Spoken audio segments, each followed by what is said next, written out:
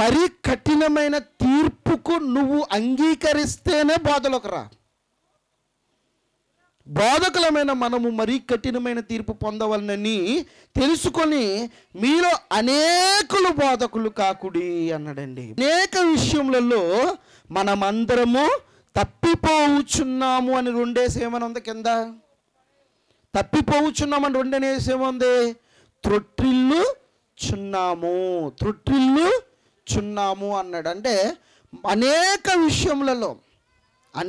విషయములలో ఒక విషయంలో కాదు, అనేక విషయములలో ఏమైపోతున్నామంటే త్రొట్టిల్లుచున్నాము. అంటే బైబిల్లో మాట చెప్తుంది, యవ్వనస్తులు తప్పక త్రొట్టిల్లు పోవుదురు,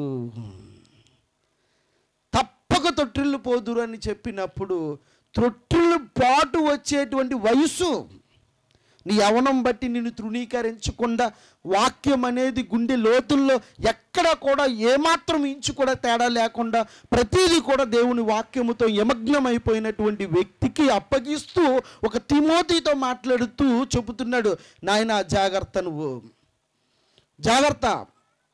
ఒక పెద్దవాళ్ళు ఉన్నారంటే వాళ్ళు గద్దిస్తారు. చిన్నవాడు నువ్వు పెద్దల్ని గద్దించక, వృద్ధుని గద్దించక అని ఉంది చూడండి బైబిల్లో. మైకి పట్టుకున్నాడంటే కోతిలా రెచ్చిపోతాడు అంతే. ఇంకా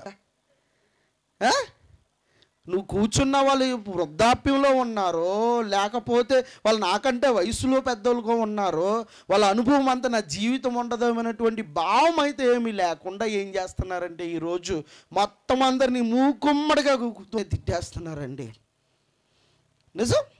చూడండి ఏమన్నాడు, తిమోతికి రాసిన పత్రికలో మాట్లాడుతున్నాడు చూడండి. తిమోతికి రాసిన మొదటి పత్రిక 5వ అధ్యాయం 1వ వచనం, వృద్ధుణ్ణి గద్దింపగా, వృద్ధుని ఏం చేయొద్దన్నాడు, గద్దింపక తండ్రిగా భావించి అతరిని హెచ్చరించుము. అతన్ని ఏం చేయమన్నాడు, హెచ్చరించుము. అన్నదమ్ములని, యవనులను, తల్లులని, వృద్ధ స్త్రీలను, అక్కాచెండ్రులని పూర్ణ పవిత్రతతో యవన స్త్రీలను హెచ్చరించుము. ఎలా హెచ్చరించమన్నాడు, పూర్ణ పవిత్రతతో. అపవిత్రమైన మనసు పెట్టుకుని అపవిత్రమైన దృశ్యాలన్నీ చూస్తూ మైకి పట్టుకున్న తర్వాత నేనే నీతిమంతుణ్ణి అన్నట్లుగా,